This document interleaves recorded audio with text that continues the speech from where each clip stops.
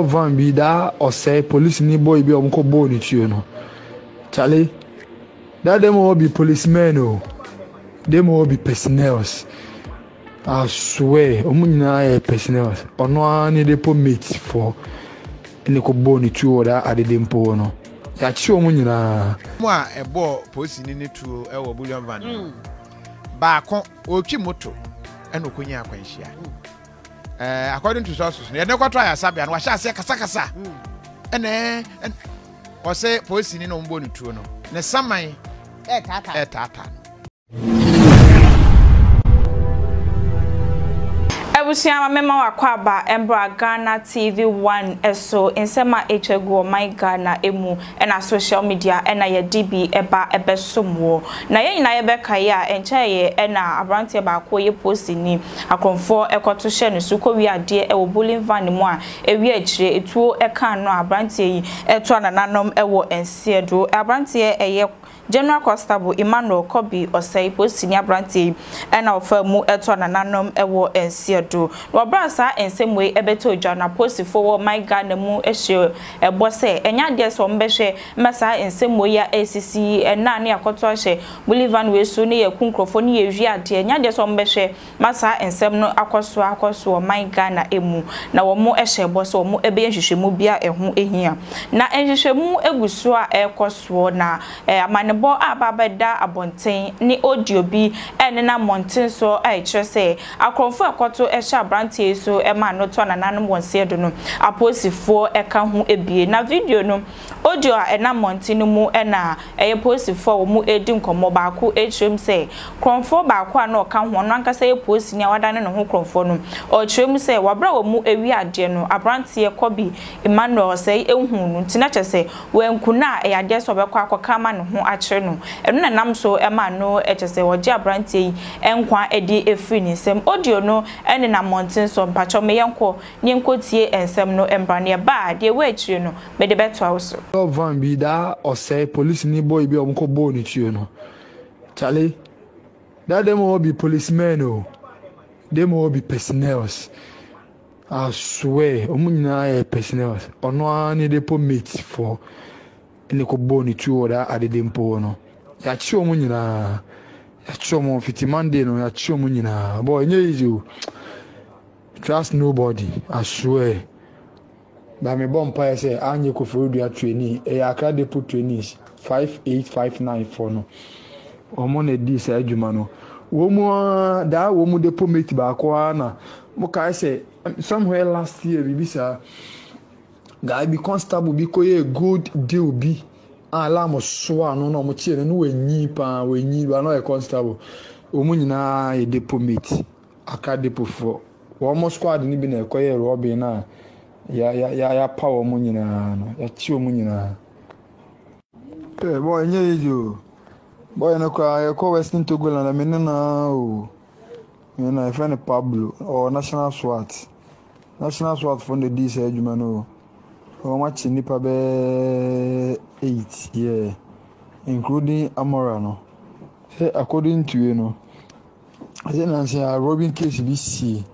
minim se is lego ho ba bi obulon van bi moment mi an succeed yeah intiano na ka ala mo ya so no eno odwane fi ho one two bad ndi you eno odwane fi ho no call Jamestown ho ti se okwe na boys no so monitor no boys nim se o police ni nti odu ho no mo chie no mo raise control se wo ma chie suspect ba ko okun police ni na not bulon van mi ti se ye ko ene se that boy na ya dam for na Pablo the national SWAT ni na beka so nde onye ehwe na ne ode no be share striking force ya chire oro mo touch na be 2 days oni aye mle etam no ko police hospital sana obi ne numu ton se omo wie ejuma no boy ni hunu no bo ni say Pablo ade na wo yesa to se we nkuna boy na baba beka no di jina ni tribunal hey ujemu go so ono anu no mutom owie nzo ono hwan ya no bobo instructor ba ko Accra Depot efe ni nyame se mo amunimu no nyame fonti nyame no so ya che no ani ya che boys be 7 aka omo mo nyina squad Sa wo mo mate ba me say that accredited for that 5859 for ne de masan go wo mo ani pa ba ko ne sa koye good deal bi a wo mo achi no ye jeli no that squad na bia chale nye izu me bompa pa se me de se ko for do training ni bia anya de enka ye hu kwa ba ye sane mo ye nye ba ani nyam ye bompa se onu bi ya di bi na se nya onu anu atia chale hwe baby o fi o di akoba no Pablo me no pictures bebe ba me first me de betu group no as a group room de sebi onyom bia na papa me no pictures bebe ono anu mutum na confess masa nye izo we any audio nenam montin so na yade suppose for the press release bi de aba montin so awo mu echum senhwehwemu ne de wo mu eguso awo mu eye senia sa robbɛrs no mu si ewiade ekoso mu kum krofo titiru ne aposifo no wo mu enhwe masa neoma no enkoso ewo my Ghana emu enu to mu bɔ mu modin ekopie mu ewo biaye bi akronfo aya wo mu eta bɔ mu ho adwa wo mu hwe mu hyishi bia wo mu bra wo mu atiesi montin so ne kyese wo mu de omutu ato omukọ ho akwa kokun krofo age wo mu enuoma na bia ya wo mu ekopie ye eye boteman no ebanya shaman wo bra wo mu kopie mu wo na kyesa krofo no so mabo mo ho pa aposifo no etutuo na krofo no so atututuo no ekwa wie ya aposifo mienu wo mu ho eka ye wo de wo mu kopie ya osabia fofie anto ata mantie mienu aposifo wo mu efa mu eto nananom ewo ensiedo aposifo wo mu efa mu hwere wo mu enkwa no eye constable Rudolph Jame ansa ena afe Steven kwekunya mesamrantie mienu aposifo ena wo mo ato nananom ewo asiedo na eno ena aposifo de to jose wabra wo mo ekopie mu ho no wo mo ensa etumi eso enipa enum emu a wo mo echum se wo mu enan de wo mo eya aposifo abaako eyetimamuni a wo mo ensa ka wo mo achese wo mo ede wo mo ekopie mu ewo court na sanya emra ne se bia wo mo amakwan ememra no ene wo mu adi emrantia wo mu ensa so wo mu aposifo enan no wo mu din enie constable Hafisu Yaro Ibrahim constable Richard Bodu ena afe constable Rabu Jambedu ena afe constable Albert Ofosu ena timamuni ba ko ka ho a onye police ni no ni din ede Razak Hassan sa emrantia ena aposifo ensa so mu a wo trum se wo de wo mu ekopie mu e wo court na emra no se bia ene wo mu edi na aposifo esan so ede to just say wo mu esret memfo nyina se e bia wo Accra ene tamampatem wonum na se wo hu ni se obi ena monten so ase ya bo ni tuo ne ho aye moja anase waba ya sabia na wo hwe se nya ne tibia ne siti a ase tututu obi ene bia kano a entempa no amaposifo aso ati ebia na okasa enkofo ehu se ne beye nhwehwemu o mo pese ekoso no bibibia ebetimi ayo sa edia momu na wo mu ehye bose wo mu gusu a ebom homodin se o mu be koso na kromfo mu na mo mai mu titumpo wo mu police adwumanum no wo mu ensa betimi aso wo mu enyina mu wei ene ensem aposifo ye ne wo mu ede ababeto emontin so wo bra sa ensem wei ebaye no enopeni ba akwo no so kasa ewo mu bie ede ense bia beto dwa o chem se Ghana senior first no yesi eye recruitment yesi efa soldiers for ye for soldiers yetimi eye manhwehwemu koso bi wonum kra some qualities bi onipa no kra emutimi efa so efa no anasa nwom bi suku wonipa no ho a ye mfa no ochem se nedie se bribe abaye tue sika nti sankrofo ni nyina yetumi efa mo bi e ba fan kra ye fa no police adwuman mo ochem se ni nyina ka ho bi se ne ye je bribe na ye nhwemu ye no akronfo efra police adwuman pacho me yenkwa ni nkotie sa ensemu ne ba de we chire dos me de beto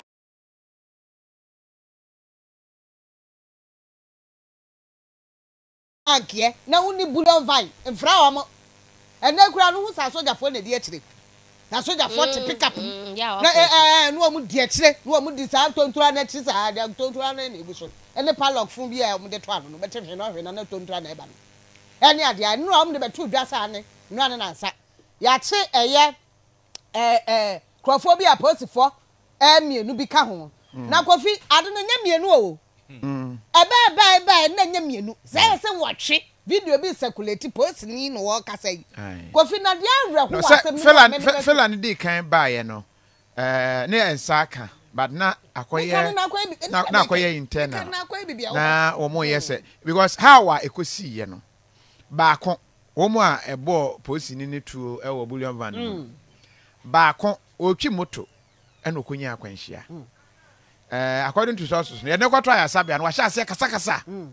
ene o say posi ni no mbo ni tuo no ne saman tata no won say de ntia ya je bi dan kwa adua ya no madwa no saman no tata no enti ene o sha ase kan na so kan nsem wa nti du ba bi no no mo say nsem o kan ye die e bi ana hallucination bi ana say we o mo hwe mu ahwe nkofo no location at the time of we no ne niema bi tracking niema no na ke say enye hallucination we ye proper ghost fighting for justice and na wo clear we no na uchetie mu a according to information bi so e peke say posini no identify baako abra na nkomokwa akodi sa bone no ti ohun no no boni din ti oboni din ohun say we identify do e ba na sa dia na ke say you have to go with your information kofi no kra pa so the sense sa police no identify no no net wo na edidie chess one ni nyina nkra ha ya depo ene wo mu nyina akọ wieye na wo mu wieye na fofo a wo madidi ase je se bia one day didie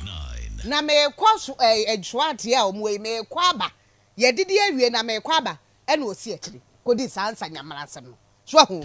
ena wo mu ya posifo bi a wo mu akra unit depo ya wo mu nyina akọ bi a wo mu ye na kofi another hint e ba ne se ye se MPB protocol yes MP baako protocol any branch here baako ya chi na yaku baako na free protocolless kofi eya ye hu anu aye den sa kwan fa so far no yes recruitment protocol gradually yeah ma criminals asha uniform yes we are and it's very very dangerous very dangerous yeah chicha police for penny for sagu o machi ma fa protocol kenya bad everywhere but do background checks well it doesn't matter we are with me akasa MPA we need pay na president no you should papa you should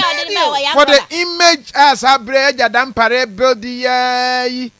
now we ask abam na say my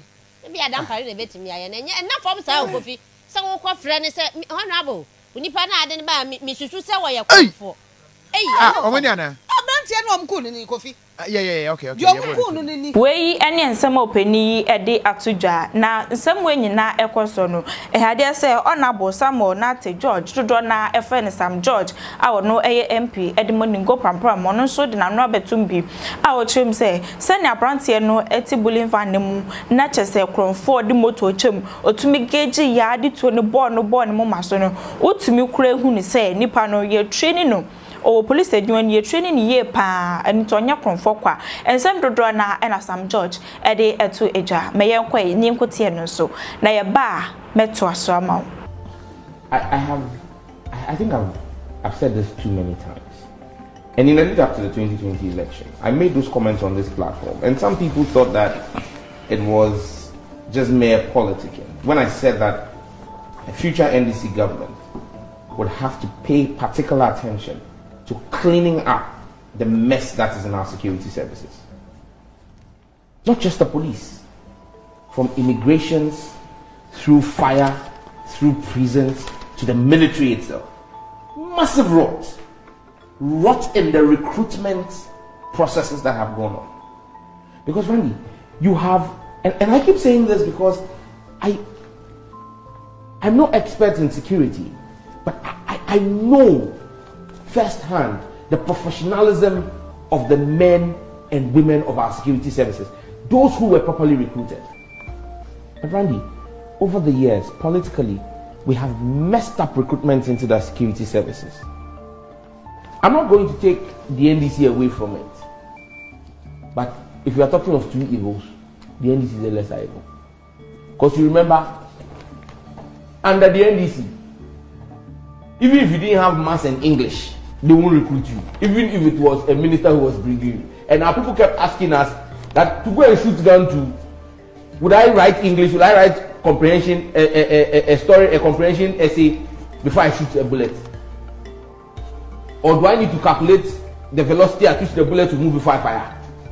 Because we insisted that even if you were going to go through protocol, the basic requirements you needed to meet. You needed to spend the right number of months in police training. You needed to go through the requisite security background check. And today, there are people who are at police college who can't even spell their names. Yes. There are people who can't spell their names, can't write a proper sentence. Look, Randy, you only need to have a problem and go to police station and go and talk to any of the police, the fresh recruits. Many of them cannot string 3 sentences in English together. They end up speaking Twi to you or speaking in vernacular at the police station. We have destroyed the image of the police service, especially the police service. And that's why I maintain my call that the next NDC administration under President Mahama, whoever will be Minister for Interior, and Minister for Defense, has the arduous task of cleaning up our security services. A proper audit of recruitments that have been done. Because Randy, we've seen too many instances. We've seen soldiers who are assigned to the office of the president engaged in armed robbery. Soldiers officially assigned to the office of the president, national security operatives, being arrested for armed robbery. I mean, where have we gotten to? If men and women who are supposed to wear the uniform with the insignia and protect the populace are the ones engaged in this kind of activity. The Agyapong incident, Randy, that day when that incident happened, I sat on this show and I said, look, it takes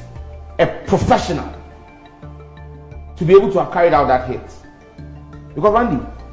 the van, the bullion van at Agyapong, the Jamestown one, was in motion. The report from eyewitnesses was the people who carried out the robbery were on a motorbike moving. So for you to be able to take a headshot, shoot at someone and hit him in the head, not the body. The head is one of the small.